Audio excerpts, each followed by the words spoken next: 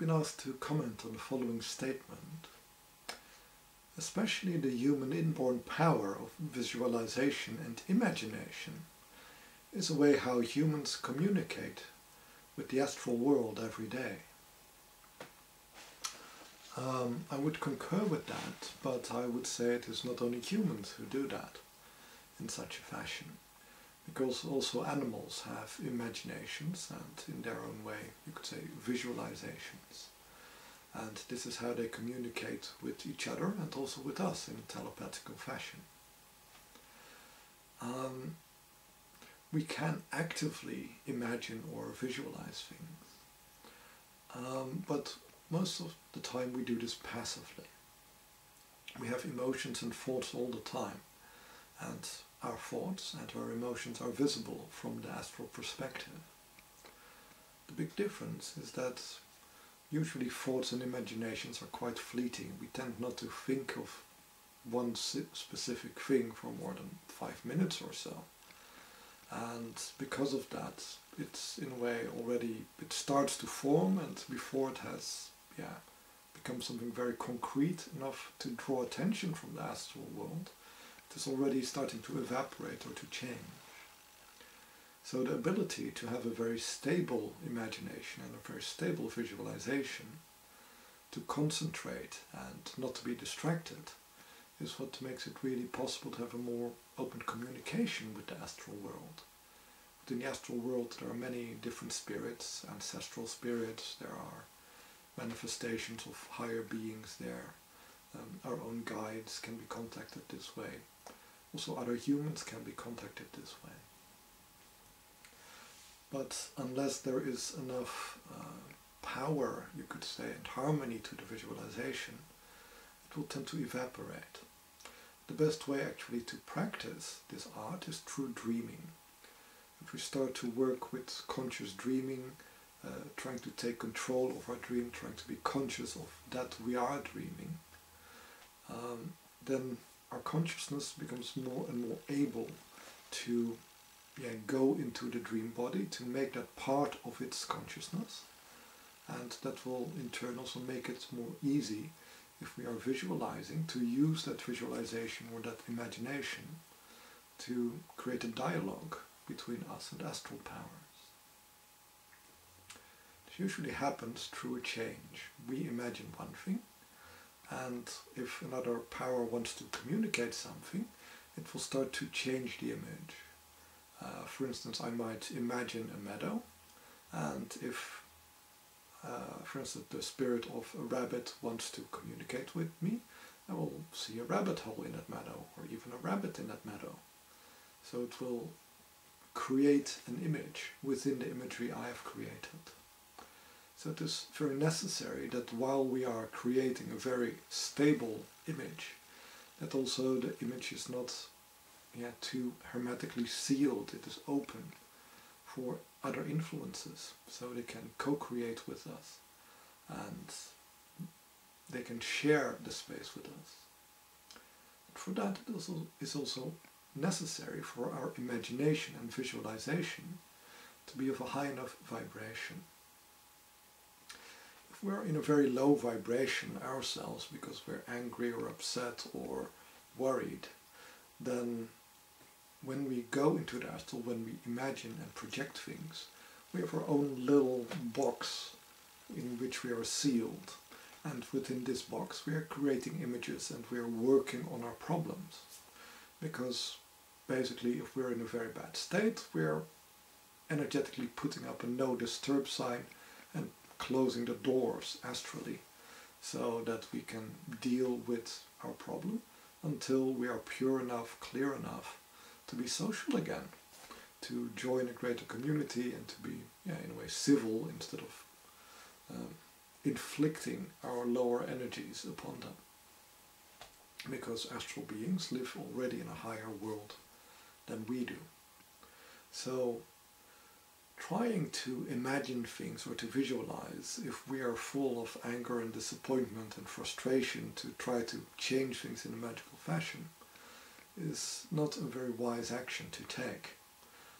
Because usually you will just be working with yourself and be working with your own frustrations and your own dream images, but they're not being communicated outside of your own little astral corner. If you're very unlucky, you will actually attract the attention of other powers who have very low vibrations, what we would call more demonical spirits or lower spirits or beings from lower dimensions, or very much in tune with anger, aggression, sadness, disappointment. And they will feel attracted to these energies which we are projecting into their world, because they can feed off these energies and they can actually use this as a bridge to join us, to come out of their own lower dimensions and to come into our dimension, and often in a parasitical fashion. So if we learn how to use our visualizations magically, it's not so good to do that if we're in a very bad state. But magic, just like prayer, is something which works best if we're in a good state. Because then we can really get a good cooperation going between us and other sources of power. If we do it out of a position of weakness, of need, of discontent, then we tend not to, in a way, focus upward, but rather focus downward. And ultimately, what you work with is what you mingle with. So if you mingle with higher powers, ultimately your own energy will also become higher, because intermingling of higher energy which is being added to your own energy body, and the same is also true if you work with lower powers. So the counterintuitive thing is that if you work with lower powers and they give you all kinds of promises and assurances and they fulfill your dreams and desires, and ultimately you get what you wish for or what you're trying to magically visualize, the end result isn't that you will be happier, more content, more at peace, more harmonious. But you will have what you want, but you will still feel unhappy, discontent, unsatisfied, angry, depressed. And this way you will go into a negative spiral. Because if they would, in a way, make you content, these lower powers, then you would stop being of use to them.